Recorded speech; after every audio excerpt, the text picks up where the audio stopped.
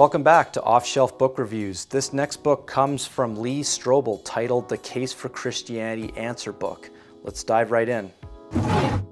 I'm surprised that it was not until April of 2016 that I discovered who Lee Strobel is. While I have heard of that name and actually was given one of his books that I have not read yet, I never knew who he was. Oddly enough, out of all possible sources, it took his cameo appearance in the movie God's Not Dead 2 to see who he was for the very first time. What stood out in his performance in that movie was that he said he was once an atheist and then converted to Christianity.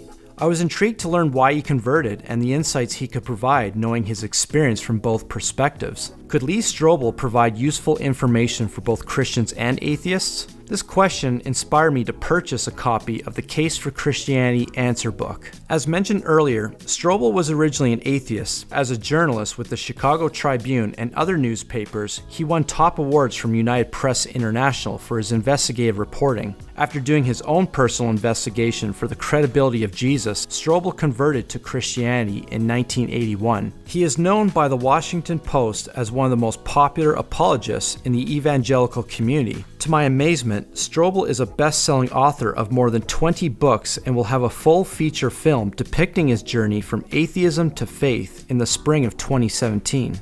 I was expecting The Case for Christianity Answer Book to help guide me with common difficult questions many ask about Christianity. I was hoping Strobel would provide easy to understand answers to those that are seeking truth in those questions. On the outside, this is a small hardcover with a relatively basic design. The title is clearly stated in brown text with 5 symbolic pictures. The top picture has a sun setting over the 3 wooden crosses. The 4 other pictures are on the bottom.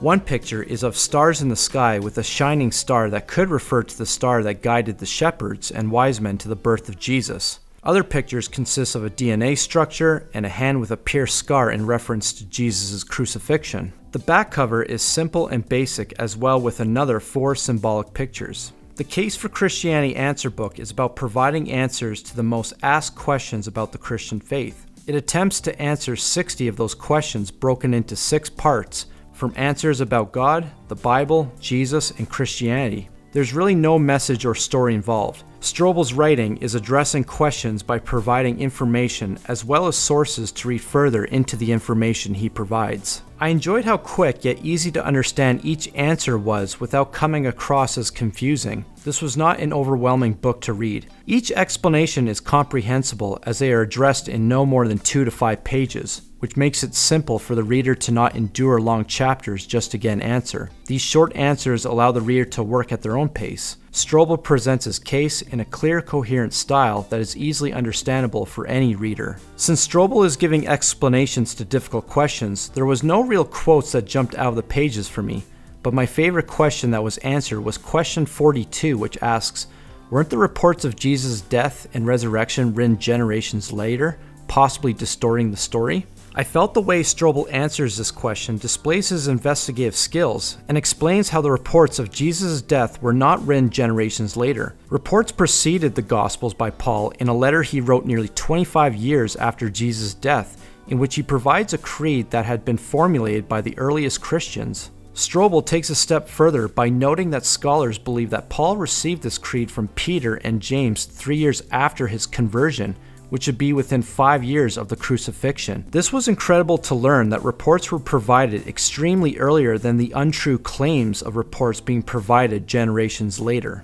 While I earlier stated how Strobel's explanations not being overwhelming or confusing was a positive aspect for readers new to learning about Christianity, this could also easily be a negative aspect. Some of the more difficult questions simply cannot be summed up in 2 to 5 pages. I am certain that readers seriously seeking comprehensive explanations will not be satisfied with the length of a publication that claims to be an answer book. To my surprise and disappointment, I discovered a typo on page 172. While mistakes like these can happen to any of us, it is unfortunate this mistake went to print. Strobel does exactly what the title surmises. He presents a persuasive case for Christianity. I must note that while a compelling case is made, it will not convince or prove Christianity to all readers. It is simply unattainable to expect a little book of just over 200 pages to answer everything there needs to know about why anyone should accept the truth of Christianity or the Bible. While all 60 questions were handled well, I think most readers will find themselves deficient in satisfaction when it comes to knowledge and answers. However, we shouldn't be surprised by this, as Strobel made it clear at the end that he hopes readers will be encouraged to continue on with their investigation. He also mentions that for those searching for truth, to apply his 3 principles: keep pursuing your search, keep your mind open following the evidence, and reach a verdict. Perhaps the title that claims to be an answer book could have been removed. While I understand the title suggests exactly what Strobel is doing, providing answers to difficult questions, it may have been more practical to simply call it The Case for Christianity. Usually any title that claims to be an answer book usually claims to be a book with all definitive answers in great length. Strobel's work is not definitive based on its deficiency in length and depth. It is worth noting that this is just one of many answer books. In fact, there are a whole series of answer books that address different topics, which could excuse the short length and title. To the skeptics, more investigation is going to be required. However, Strobel provides a great starting point for that investigation. Lee Strobel's investigative journey was 2 years worth of searching. I would only recommend this book for those that are serious enough to do more research beyond and actually read the many other titles he suggests. For the open-minded, Strobel's work provides a case with useful information. For the skeptics, it may not be enough to reach a verdict, which is okay. Strobel had to dig deeper, and he encourages others willing to do the same. So that was The Case for Christianity answer book by Lee Strobel. If you'd like to learn more about him, you can visit leestrobel.com. There's also been a theatrical movie released based on his life. You can also check that out at thecaseforchristmovie.com. Thanks for joining me today. I hope to see you again.